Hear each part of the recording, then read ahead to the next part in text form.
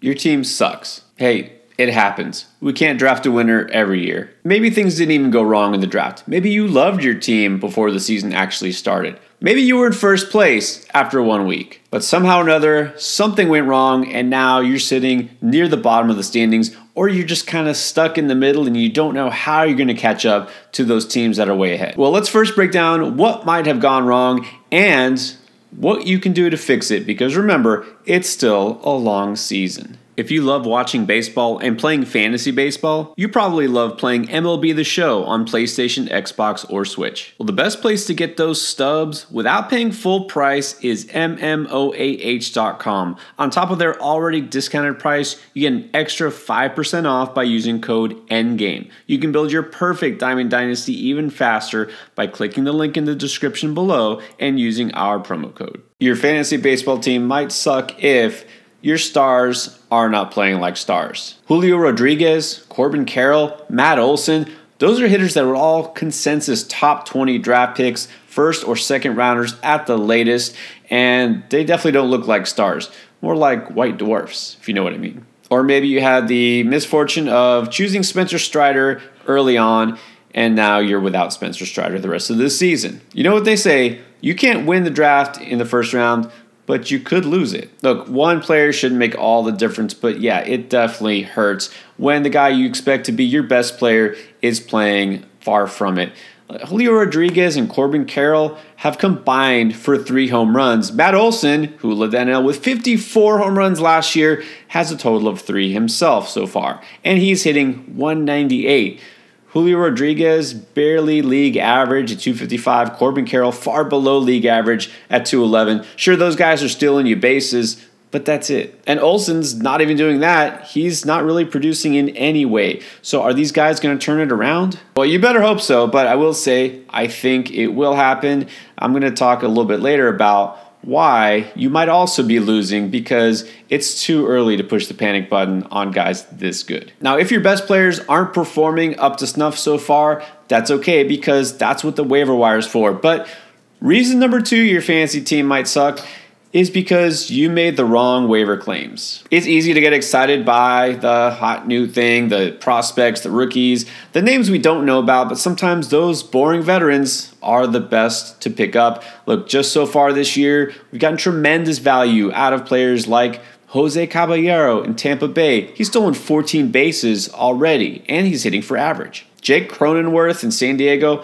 kind of an afterthought. A lot of people just plucked him off the waiver wire, and he's got 25 RBIs so far. And then his counterpart, Jurickson Profar, wasn't even necessarily slated to be on the opening day roster, and he's now hitting leadoff for that team. He's got 27 RBIs, and he's batting .338. Bryce Terang wasn't sure to be a starter in Milwaukee. Well, he's also got 14 steals and is hitting above 300. And with all those injuries at catcher now, so hard to find someone good offensively unless you picked up Ryan Jeffers and you're very happy with his totals. It doesn't always have to be a young player, some new addition to a team. Sometimes just the same old players that have been there and done that can do the job. You have to look at how they're performing once the year starts. And it's so important to pick the right pitcher, especially with so many injuries in rotations already. So if you picked up guys like Jordan Hicks, Javier Assad, Ronher Suarez, Jack Flaherty, Brady Singer,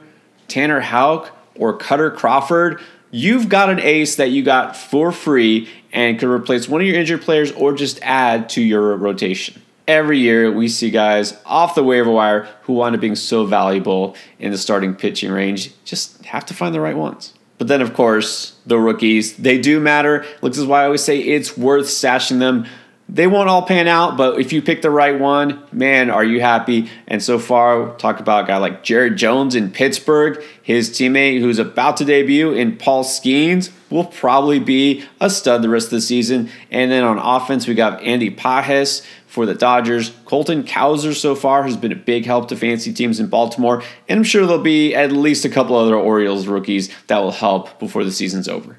It's impossible to pick the right waiver wire move every single time, every single week, but you've got to stay active. You always have to search for that upside because when you nail a pick, it is definitely worth it. But there's a flip side to that, and that's reason number 3 your fantasy team might suck.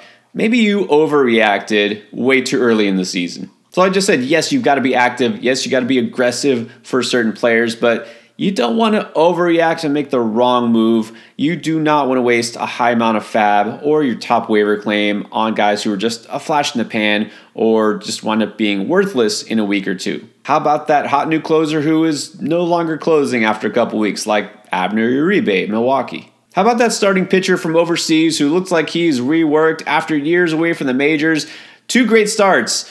And then he's not in the rotation anymore, like Albert Suarez in Baltimore. Or that young pitcher in a bad team who has strung together several good starts and looks like he's ready to break out until he then goes back to being bad, like Bailey Falter in Pittsburgh. And then for every Colton Cowser, there's a Jackson Holliday or Heston Kierstad who looks like the next big thing and then actually hurts your fantasy stats before getting sent back down or just sitting on the bench and doing nothing. That includes guys like Addison Barger, Jordan Beck, and countless other rookies who were up for about a week or two just to get sent back down or relegated to the bench. I'm guilty of doing a lot of these things, picking up players that didn't pan out, and it's okay. But again, you don't want to go too crazy too early in the season. Save some of your fab for the middle or the end of the season.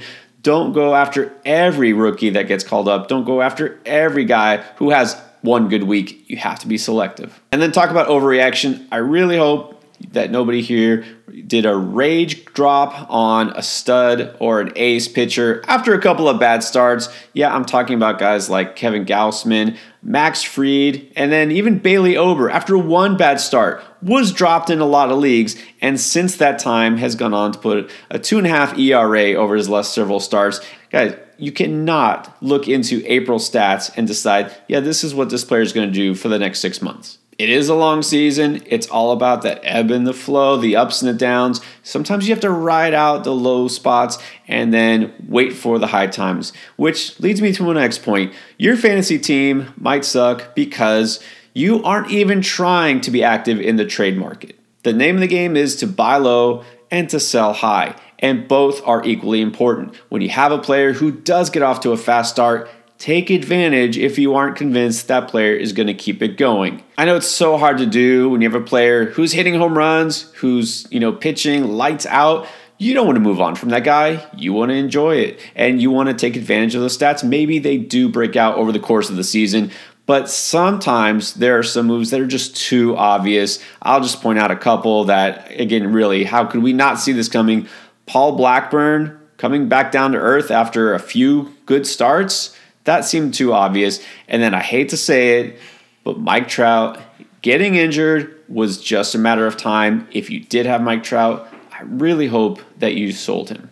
Buying low is a little trickier because we aren't sure that all these players are going to come around. You have to be selective here as well. This is why I talk about which players are worth buying low every single week. And the fifth and final reason why your fantasy team might still suck is because you just aren't paying attention. Look, this is not fantasy football where you can check in once a week to set your lineup and then maybe check the injury report before Sunday. This is a daily game, and even if your league is a weekly head-to-head league or you're only allowed weekly lineup moves and weekly waivers, you have to check more often than once a week because things change every day in baseball. Injuries happen, call-ups happen, performances can shift and move all the time. You've got to pay attention. I'm not saying you have to read every box score of every game every day like I do, but you've got to at least pay attention to how things are changing. There's so many resources out there where you can see how these adjustments are happening. Keep at least in touch with some news sources, and of course, you should keep it locked here on the Fantasy Endgame to keep you informed of the most important actions you need to take to make sure that you are always staying on top of things. Did I mention that this is a great time to buy low on some studs who are underachieving? It's still early. There's plenty of season left. If you don't know who to go after, well, here's my latest buy low video.